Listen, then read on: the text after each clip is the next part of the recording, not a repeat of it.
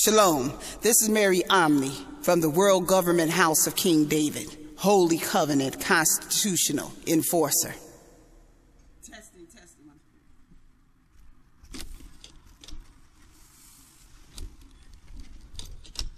This is a Republic Notice. The title of this Republic Notice is called "The Enemy of the Black Man is the Black Man." The title of this Republic Notice is called "The Enemy of the Black Man is the Black Man." In 2013, we have a black First Lady in the White House in her second term. We have a mixed man in the White House, and we have a grandmother from the Judah Nation in the White House. And in this 2013, we see the black man, not man you Eason, the black man, pointing his fingers, looking for blame and looking to blame everyone for everything that's gone wrong with him. He's pointing mostly at the black woman seed of Genesis 3:15, the Judah woman in which the Mashiach is born. He's in a constant pointing fingers, accusatory state in front of the world, degrading the woman and the nation that he's from and in which the Mashiach is born. So he's pointing a finger and he's degrading the mother nation of the Mashiach. Now this black man is always looking on the outside. And what does that tell the world or anyone with critical thinking about him? That he's looking towards the external to always blame. What does it tell those with critical thinking? It tells them this man has no internal connection with himself. He has no internal measurement of himself. He has no internal congruency with himself. He declares he has no internal strength, because if he's always pointing a finger to something external, then he's saying that he within himself is incapacitated in his own body, so that everybody external done did something to him, because his internal incapacitation makes everyone his enemy but himself.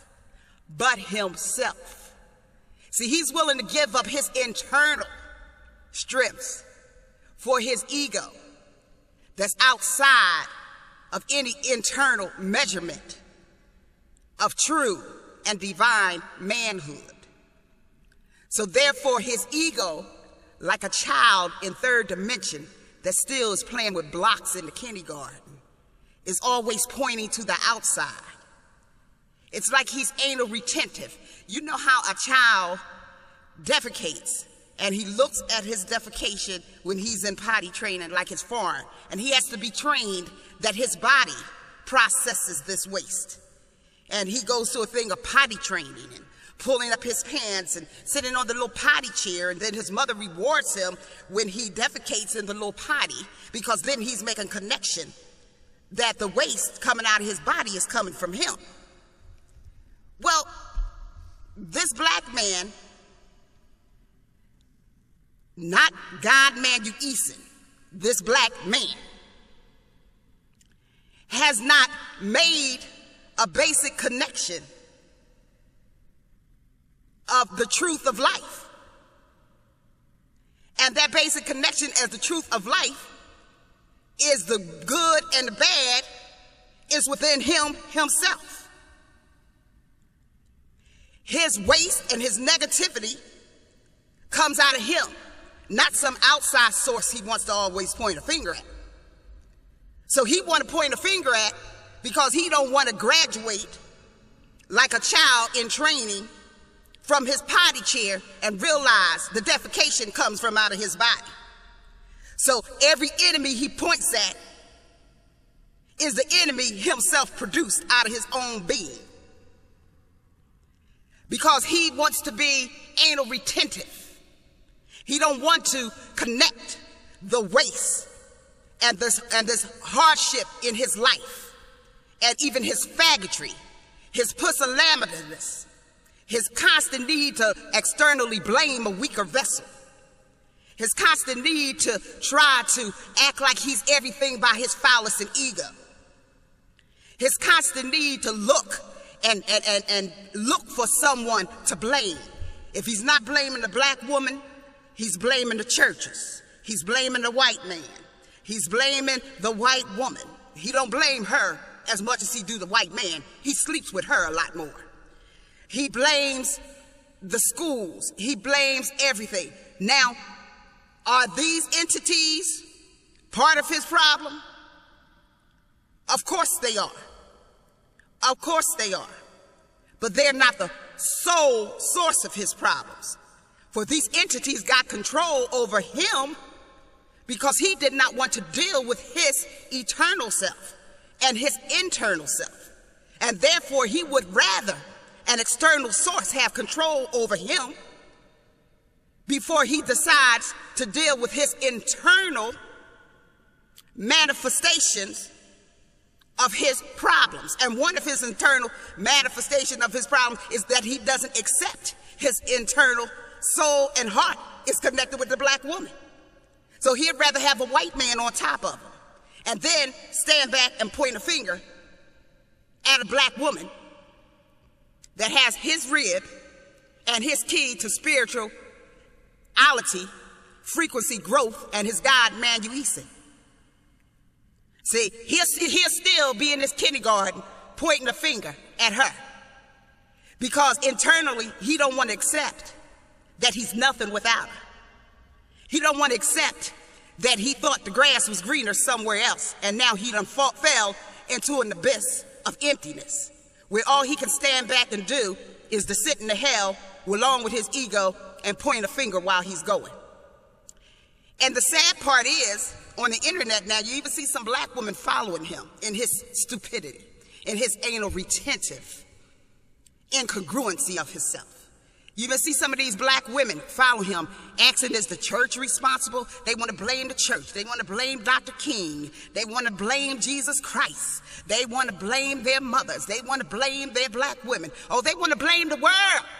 They want to blame everything and everybody who's tried to assist him to truth and real manhood.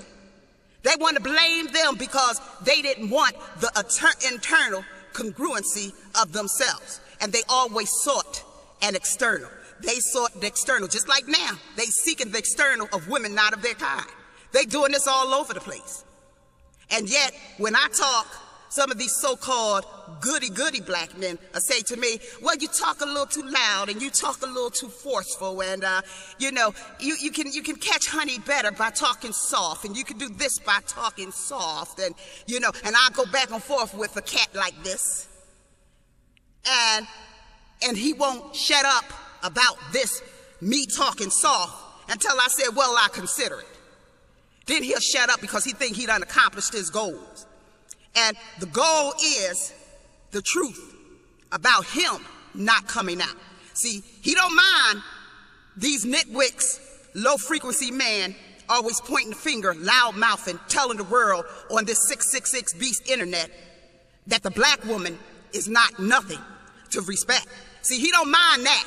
He don't mind how loud their mouths is. He don't mind how boisterous they are.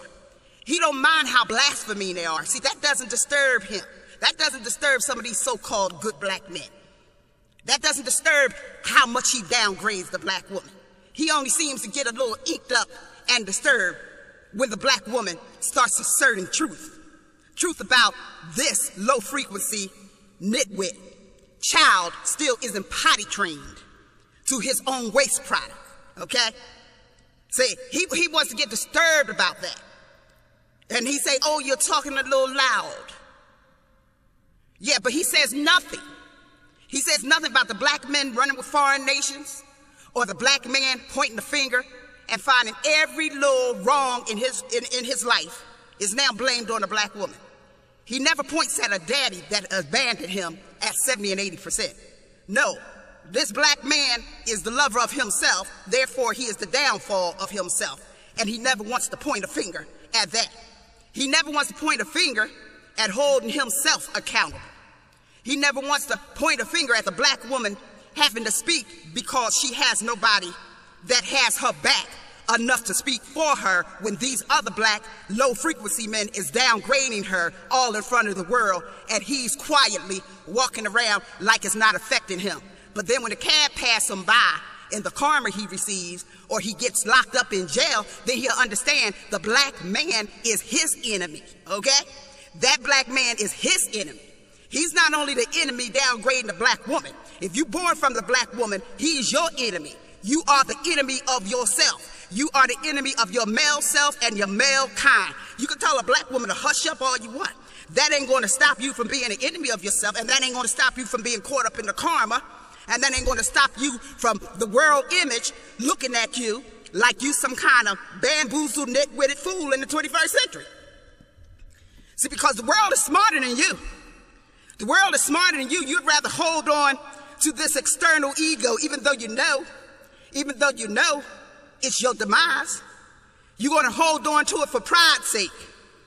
And then you're going to point a black woman, and then you're going to stand like Hebrew Israelites on the corner talking from the Bible. Then when a black woman walks by and she asserts anything or she challenges you, you'll put something on the internet like Hebrew Israelites confront loud black woman. Hebrew Israelites put loud black woman in her place. Hebrew Israelites breaks down loud black women. You're always about this loud black woman, but you can't stop that stick from going on over your head when that cop hits you, can you? Can you stop that? And when that black woman walks by, you want to look down on because she's a Christian and she knows you just on the corner flapping your gums, doing so-called faith without works. So she has no reason to respect you. She knows you away from the women and children 70 and 80%. That black church woman has no reason to stop and listen to you and salute you while you stand on the corner and flap your gums while the black nation is being decimated from your hands and your neglect, because you're the enemy of yourself. So therefore you can do your nation no good. If you're the enemy of yourself, then of course you're no good to your nation. And yes, you're the enemy of yourself. The genocide rate shows that. I don't need to argue my point. You kill each other more in America than anybody have ever killed you. You done killed each other more than any wars ever killed you. And you'll be trying to take the nation with you in your black male enemy of the black male, okay? You're the enemy of the black male. Yeah, you got other enemies because you done invited them in. Anybody likes to walk into a weak ass and easy exploit. If you open for easy exploit, then the train will move in. And yeah, other people will become your enemies because you invited them in, because you was the first enemy of yourself and failed to look in the mirror. Failed to look in the mirror because you wanted busy pointing a finger. But the point of the finger and all these you're accusing the black woman of, Dr. King of, the church of, is you pointing at the ugliness in yourself that you haven't come to grab because you're still in potty training. And you still crapping on yourself and acting like it's not coming from your body. So in other words, a 2-year-old done graduated above you. But yet you think you could sit back and point fingers and call the black woman your enemy, and call the church your enemy, and call Christianity your enemy, and call Jesus Christ your enemy, and call the mother of creation your enemy, Eve, the mother of all living your enemy, everybody your enemy. Because you don't know you crapping on your own self. And black woman, I warn you, you better act like you got more critical thinking than these black men. Because that's why you went into 8 captivities with them, acting like you didn't have no critical thinking. Following these nitwicks who want to glory within themselves, and they ain't doing nothing but crapping on themselves and the nation, and that's all they ever did. They are vampire feeders, they feed dark energy, and that's why they can't be around you. Your frequency is too high from them, and they done delve too much in dark energy and negative forces. So your hair, your energy, your frequency level is too high for the majority of them. Because they are the enemy of themselves, so they will see you as a natural enemy. This is Mary Omni from the House of King David. Shalom.